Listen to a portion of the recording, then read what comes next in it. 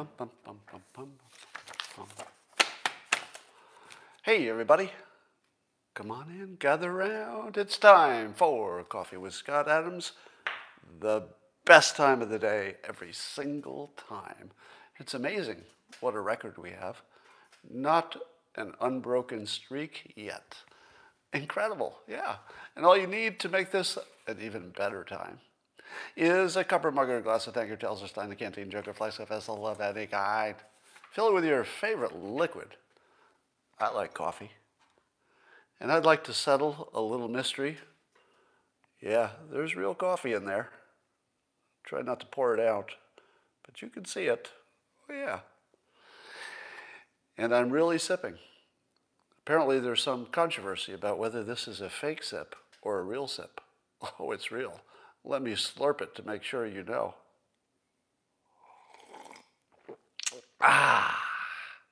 Any questions? That's real coffee. And that's my cat Boo, who has taken a spot on the shelf. I guess she'll be sitting on my shoulder. All right. Let's talk about all the important news. Wow. Have you noticed that the news is, dare I say, scintillating? Yeah, I don't get to use that word a lot, but whew, it's just smoking. Yeah, for example, there's a story about the Ivy League canceling sports. Oh, the Ivy League is canceling sports. The most elite, gifted athletes in the country, who are not good enough to play professional sports, obviously, but gifted enough to play in the Ivy League, and they don't get to play this year.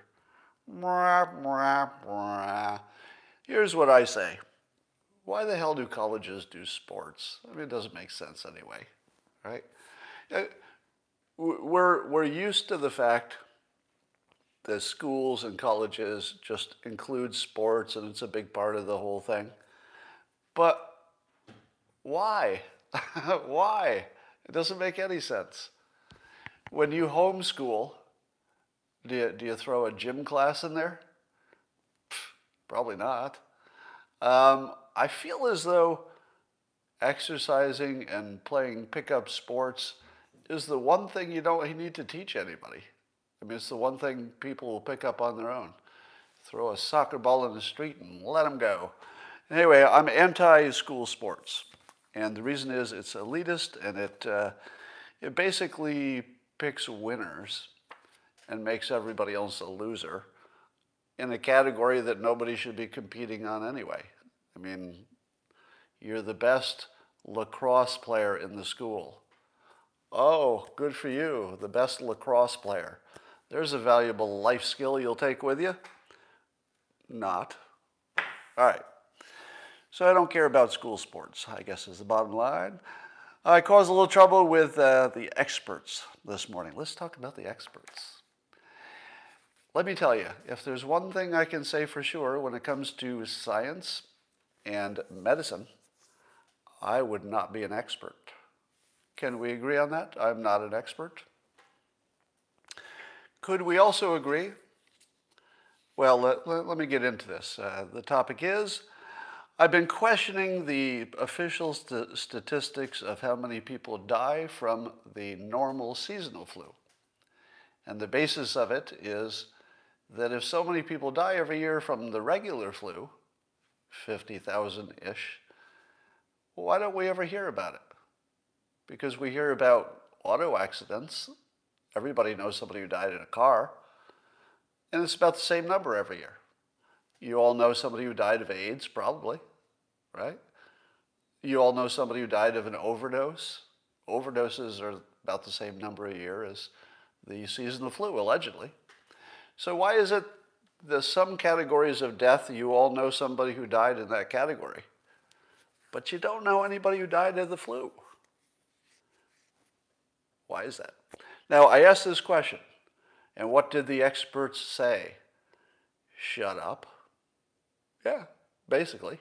The experts said, shut up. Now, they didn't use those words. Let me tell you what some of the experts said. There was a pulmonary cardiologist who weighed in and told me on Twitter to stop spreading false information about seasonal flu. Because, did I mention I'm not an expert on science or medicine? And so therefore, if I ask a question about an obvious discrepancy between observation and science, if I just ask the question, can you explain the discrepancy?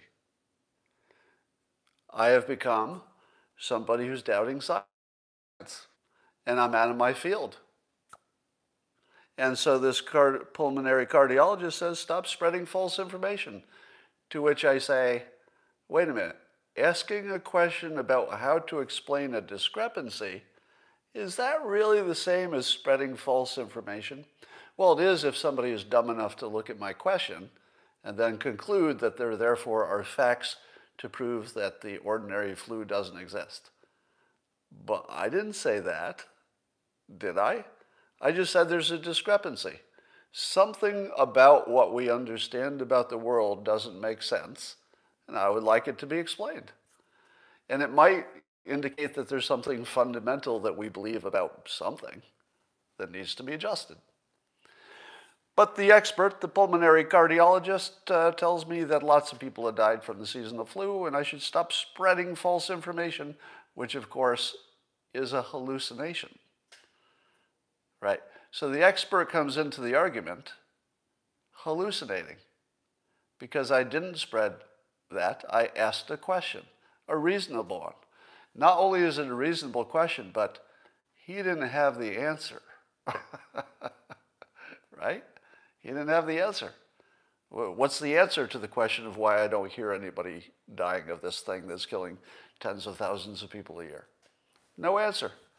But he's pretty sure that his hallucination, that I've made a claim instead of a question, and now he's addressing the claim. So should I listen to the expert when here's an obvious case? I mean, you don't have to take my opinion about it. You can just look at it. You can see what I said. You can see that I've couched it consistently as a question. And you can see that he's treating it as if I said it was a fact. That's a hallucination, right? You can see it for yourself. So how do I trust the experts when I can observe them hallucinating? You don't even have to wonder. You're directly observing a hallucination. I'm not making this up. You could go look yourself. Is he the only one who hallucinated this? Nope. Here's an OR nurse who comes in and says about my tweet, asking the question, rarely have I seen such a perfect example of somebody making assumptions about a subject that is out of their area of expertise. I can only suggest you talk to someone who is actually an expert in the field. I'm a healthcare professional, and you could not be more wrong. Do better. Do better. So, starts out by saying that I'm making an assumption about a subject. What was that assumption? Can you point to the assumption I made? There isn't one. So this is another expert who says, yeah, hey, I'm in this field, you're not. And the expert comes in and then hallucinates, literally hallucinates, that I made an assumption. I asked a question. That's the opposite of an assumption. I said, I don't know how to explain this discrepancy. Can anybody explain it? And that turned into an assumption that something's not true. So should I listen to this expert who's hallucinating about my assumption, or the other expert who's hallucinating that I made a claim? Neither of those things happened. Right? And you can directly observe that they didn't happen. Here's another one. Rebecca Diamond, MD, says, I've cared for 2 pediatric patients in my young career and training who died of influenza. 2 healthy children, 2 kids, me. I cared for them when they were alive. Then they died. Scott Adams, please come look parents in the eye and tell them flu is exaggerated to push vaccines. Okay? Why would I look people in the eye and tell them something I don't claim? Why would I do that? So here's the expert telling me I should look parents in the eye and tell them something that I'm not claiming. I'm asking a question.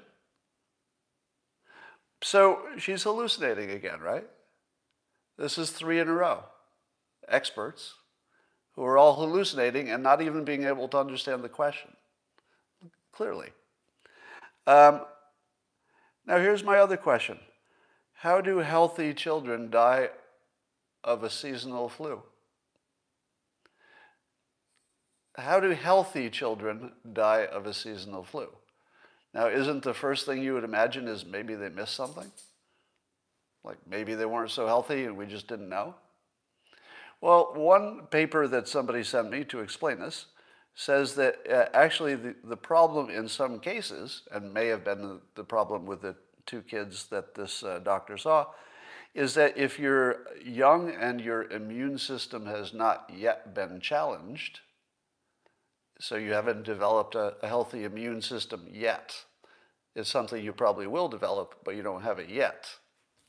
And then the virus is too much for you. You don't have the immune system. Now, what would be a description of somebody who doesn't have a working immune system? Healthy? I mean, that is the word we use.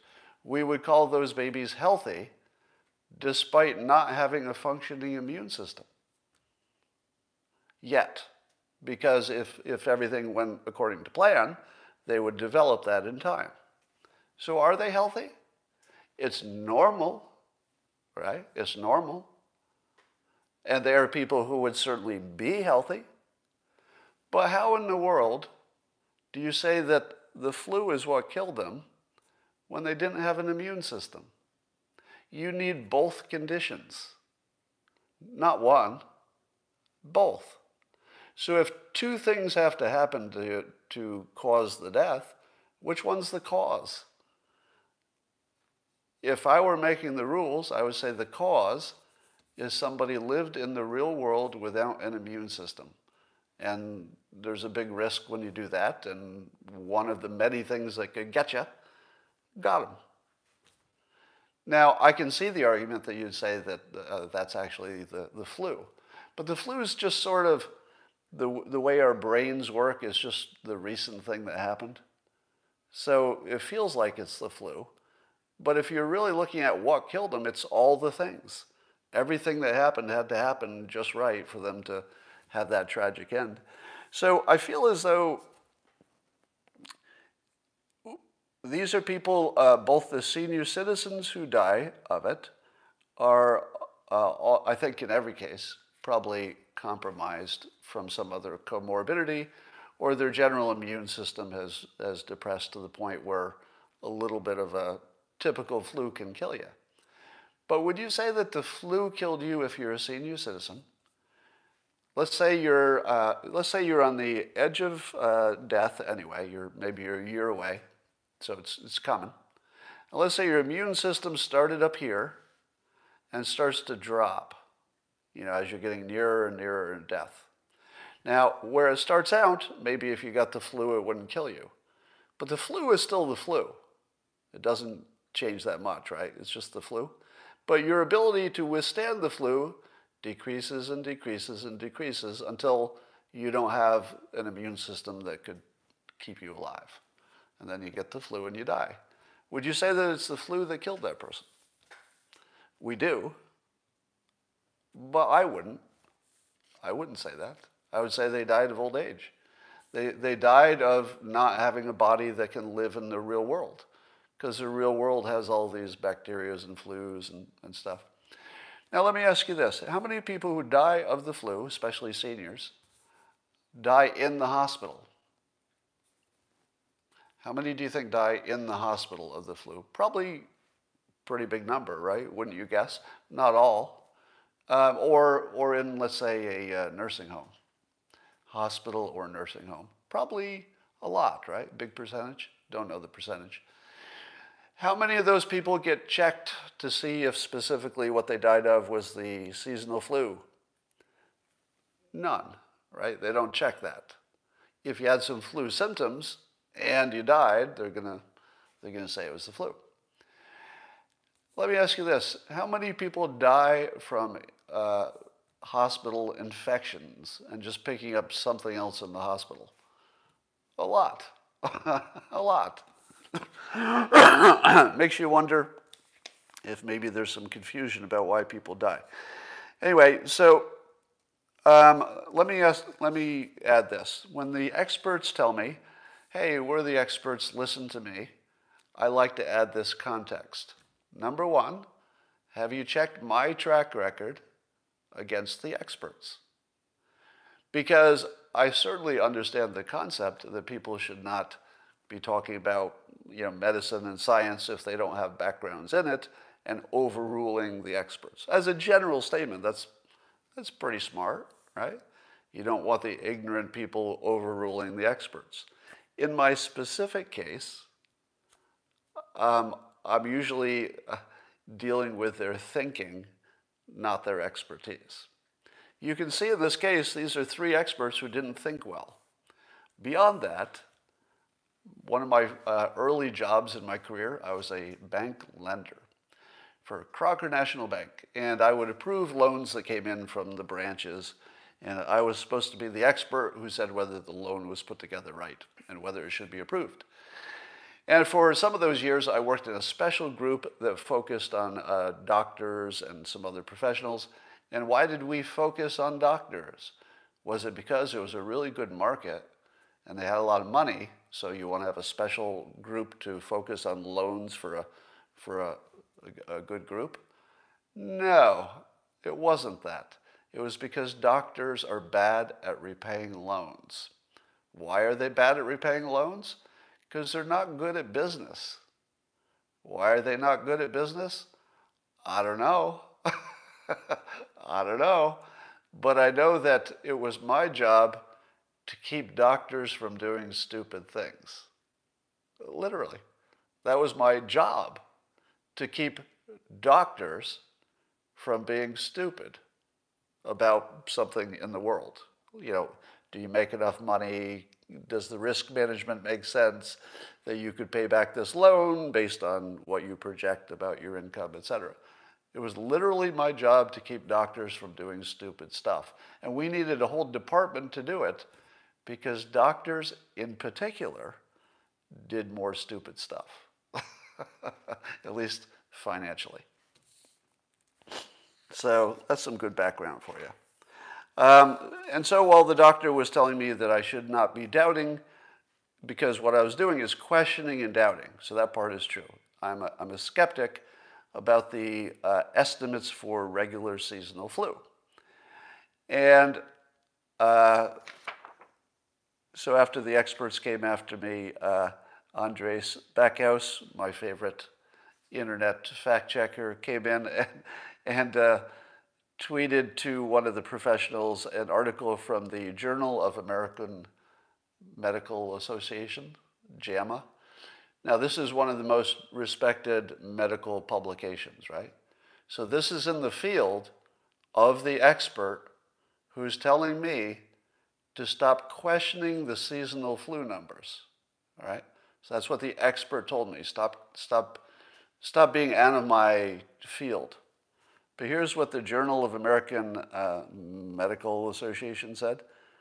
Quote, from our analysis, we infer that either the CDC's annual estimates substantially overstate the actual number of deaths caused by influenza, or that the current number of COVID deaths are substantially overstated. So even the Journal of American Medical Association, somebody says JAMA is ad-driven by pharma, which I don't think matters too much to this case, but it's worth noting. And so here's the expert who was unfamiliar with his own field. You can see it yourself. Do you think that the medical expert who told me to stay out of this is familiar that his own field is questioning, exactly like I am, whether these statistics are accurate? Right? So who is the idiot here? The cardiopulmonologist or whatever he is? Or the guy who knew that because I already knew this, by the way. I didn't know from the JAMA article, but I was aware that within the medical community this number is being challenged, but he wasn't. Who's the expert? All right. So here's my little mental exercise for you. Suppose there's a bubble boy. A bubble boy is somebody who has no immune system. And he has to stay in his bubble to avoid contact with the real world. But one day the bubble boy decides to sneak out of his bubble. He immediately gets infected by the first thing that gets him. His immune system can't handle it. He dies. What's his cause of death? Is the bubble boy's cause of death that specific infection that was the thing that finished him off? Or was the cause of death having no immune system and going outside? How do you code that? Because it feels like the cause of death was having no immune system.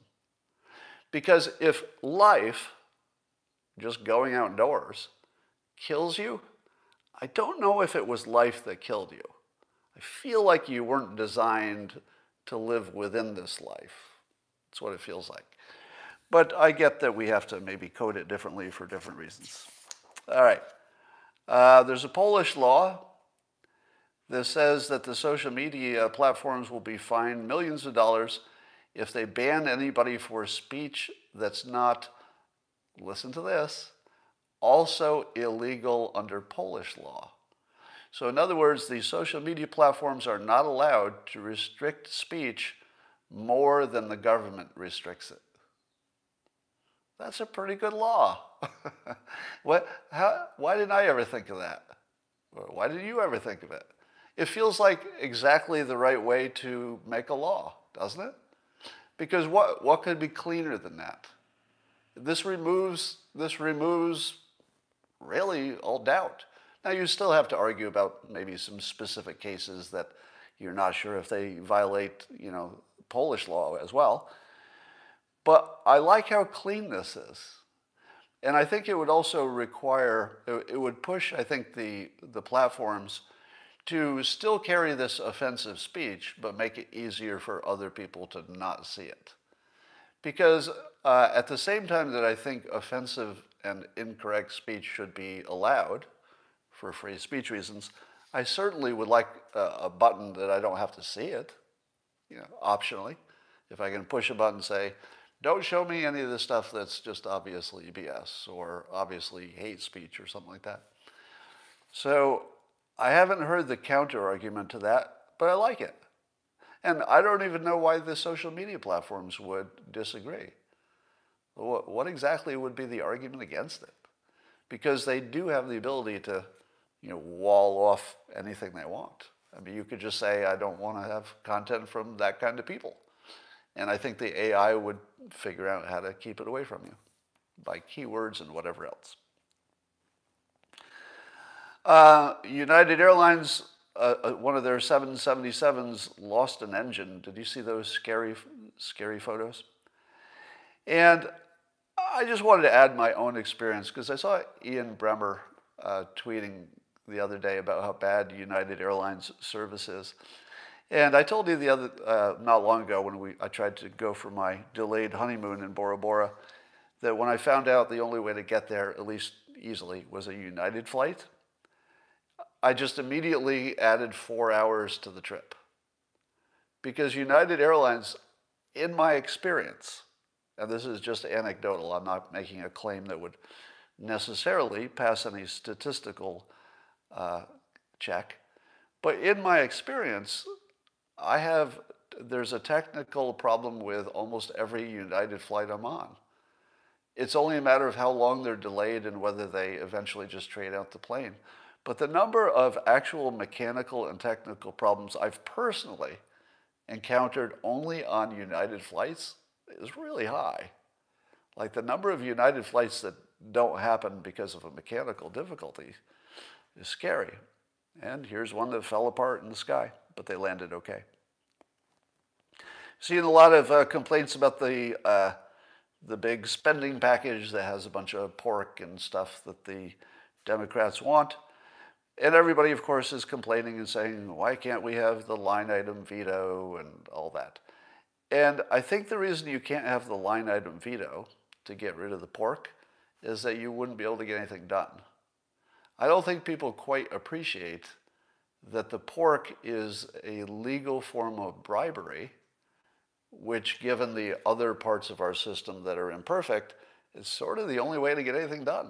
You have to actually bribe members of Congress by saying, all right, we'll build a bridge in your stupid state too, or we'll put a military base there if you'll just vote for this thing once.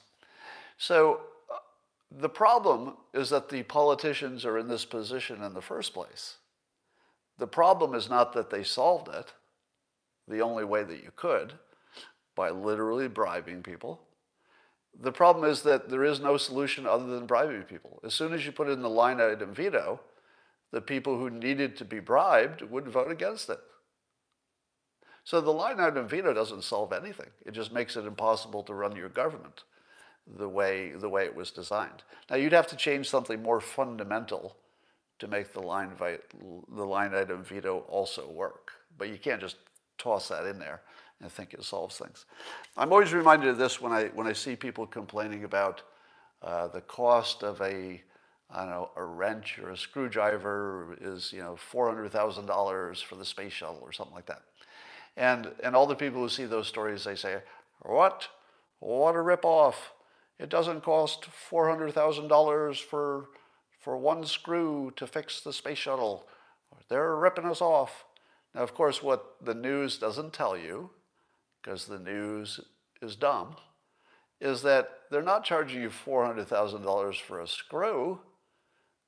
They're charging you $400,000 to build a factory that can build that one screw, because they only needed one. And they don't make them any other way. So I'm exaggerating, but the whole point is that the reason those individual items cost so much is that you're absorbing some overhead for creating a system that will make one device that only works on the space shuttle, right? So the public is never told that there are actually perfectly good reasons for why there's pork, and nobody has a way to get rid of it that I've heard. And there's a perfectly good reason that your one bolt for your space shuttle does cost, a gigantic amount of money. There's a real reason for it.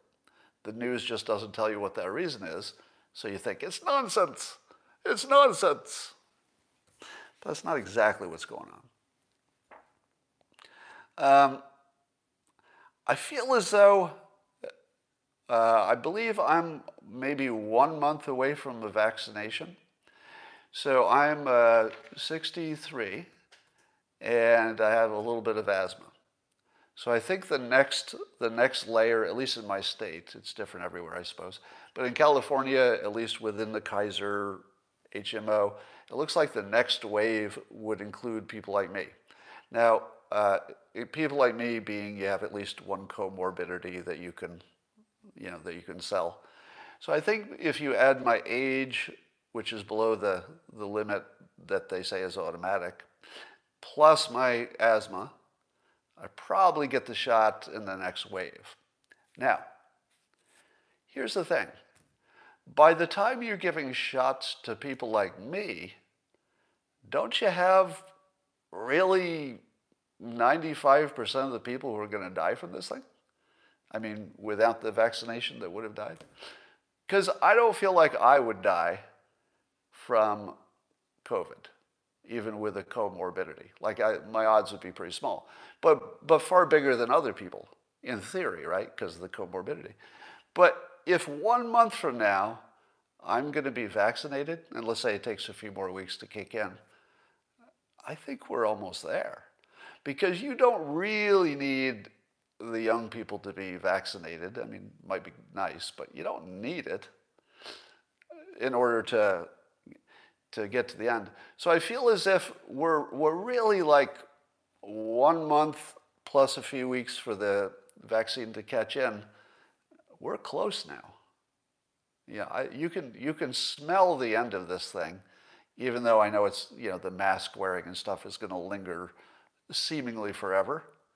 But the real dangerous part, the part with the high mortalities, the part where you have to close all your businesses, the part where you have to close your schools, I feel like we're close now. So I hate to quote that bad movie, but stay alive. Stay alive. Just a couple more months. You can do that. We're almost there. And when we're done with this thing, and we will be done with this, it does have an end. We will be the generation that lived through it. And we'll have something in common that forever will bond us. And I feel like we could be quite proud of this. Despite the massive amounts of deaths, despite all the mistakes made, I feel like as humans, we should be proud of this. And we're almost there. So hold on. Stay alive. Do a little social distancing between now and then. And I think we got this. I think we got it. All right.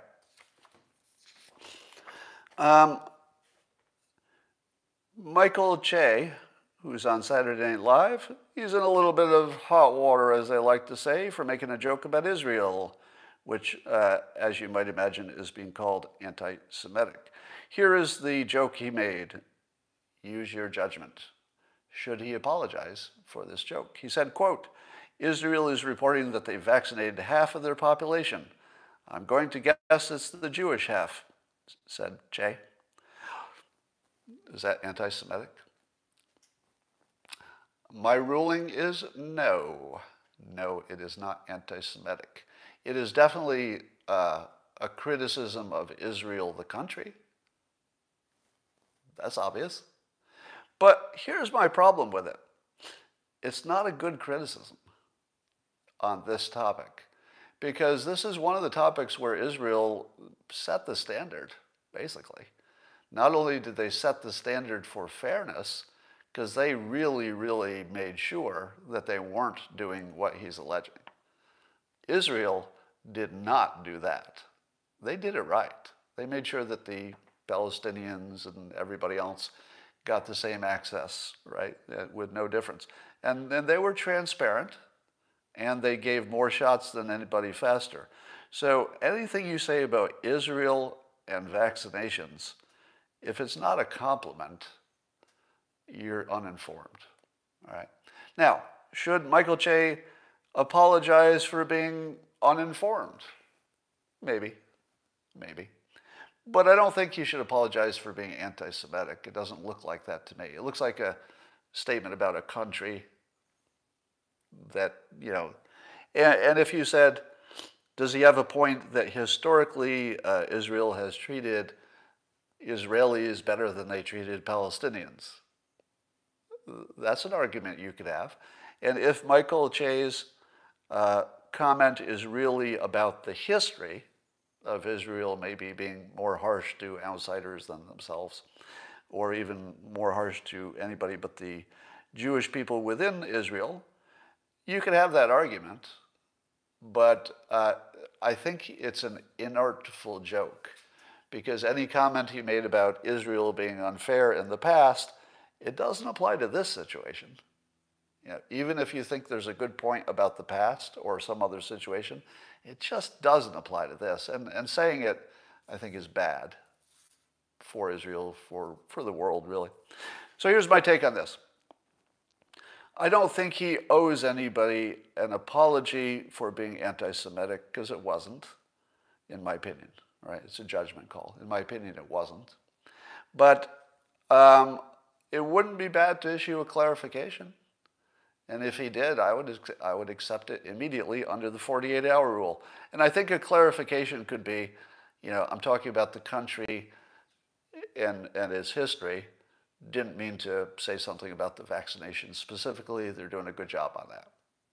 That would be fair, right? Would you hate him if he said that? I think that would be a perfectly reasonable, polite thing to say. He probably went a little too far on that joke, but it's a joke. I don't think people should lose their jobs over uninformed jokes. If they did, I would have lost my job a long time ago because I make some uninformed jokes. Somebody says, let the Jewish people decide. I don't know if that standard works. Do you let other people decide that you've done something bad and therefore you must be punished in some way? I don't know. It's not a good standard.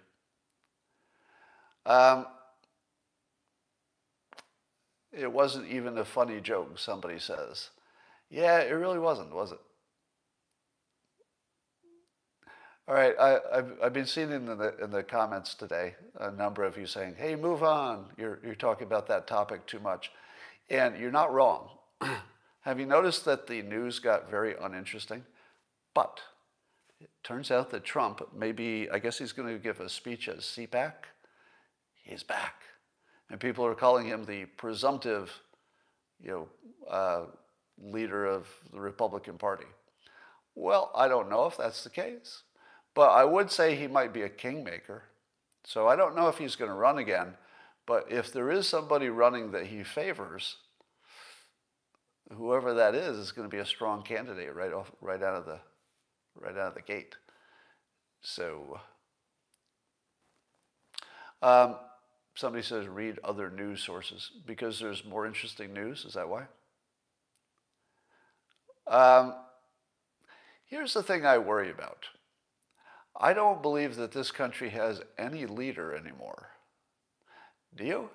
Because Biden is the president, but he doesn't feel like a leader per se. It's something about Biden. And you don't think he's going to be there that long, etc. Kamala Harris would be the president if he were to leave office, but she doesn't have that leaderly quality, the charisma, the Trump thing, the Bill Clinton thing, the Obama thing, right? There are lots of people who have that charisma. And we don't have one on the left or the right. I've said AOC someday, but she's not quite seasoned up to be ready. And I feel like this is a dangerous situation because if a charismatic character with bad intentions emerged, there's not much to stop them, is there? We don't have competing leaders right now. We're basically leaderless, aren't we?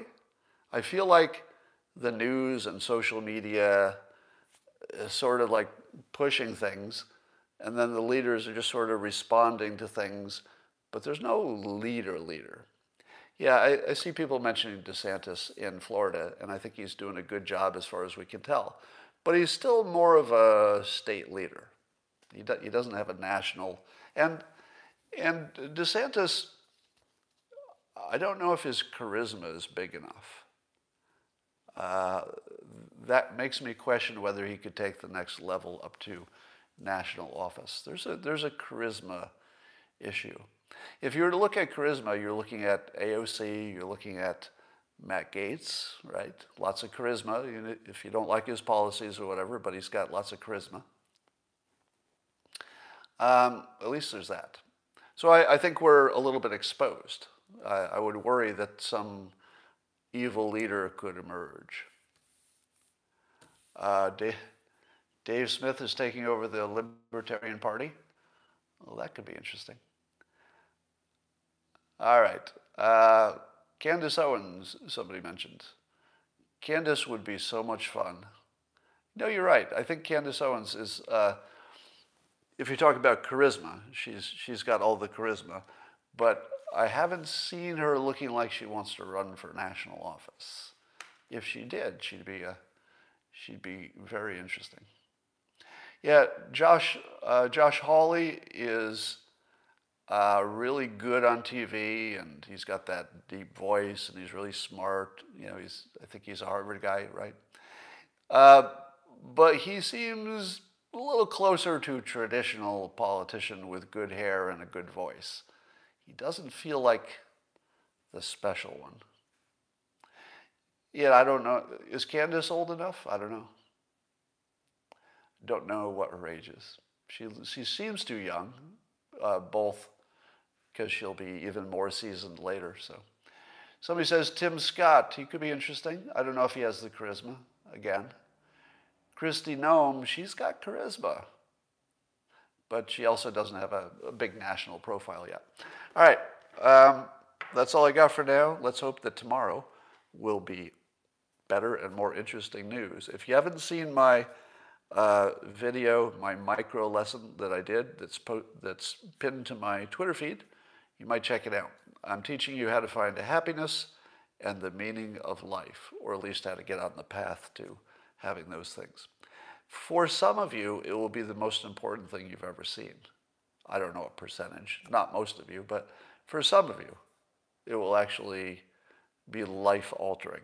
So I recommend it. It's worth 2 minutes of your life. And that is all for now. Talk to you later. All right, YouTubers. And just looking at your comments right now. This is the best part of the day. Can Biden handle the State of the Union? Yeah, sure. He'll be reading it. When is the State of the Union? It's pretty soon, right? Or is it, maybe they don't do it the first year. They probably do it after the first year. Wait, what'd you say about me? Scott Adams has the charisma, but he is too selfish. You're correct. I agree with that criticism. No, but I would also be, destroyed like anybody else.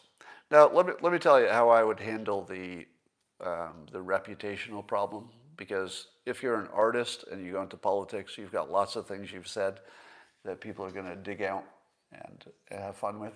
And I think what I would say is just assume that everything you've ever seen about me is true, unless it was something illegal, and then assume it probably wasn't true. But anything that somebody said about, bad character or decisions or bad social life or personal things, just assume it's all true, and then make your decision. Because if I couldn't offer you a form of leadership that you would still prefer, even if you knew I said that offensive thing 20 years ago, I probably shouldn't be president, right? If I can't give you a good enough package to overcome the fact that I said that thing 20 years ago that offended somebody, I shouldn't be president. So no, I wouldn't worry about that. I'd just say, believe it all. Most of it won't be true. The Murray-Gell-Mann theory tells you most of it's not true. But I'm not going to spend my time saying, oh yeah, okay, that one was a little bit true, and that one was out of context, and that one's just a complete lie. Just assume it's all true, and then make your decision. I would still be better than the competition. All right. Somebody says Candace will be 35 in 2024. Oh, that's convenient. Somebody says, I don't like that you abandoned Trump. Did I? Did I abandon Trump? I don't think that's a fair characterization. I think that from the beginning, I've always said what I liked about him and what I didn't like about him. What changed? That never changed. There was never any time when I said everything about him is good and everything about the other people is bad. I've never been that person. So if the last thing that he's famous for being in office was the Capitol assault, that's not my fault that's in the news. I didn't do that. All right. Somebody says, I personally feel like we're the people who have been abandoned. That you mean the base. Yeah, I would agree with you on that. And that's all I got now. I'll talk to you later.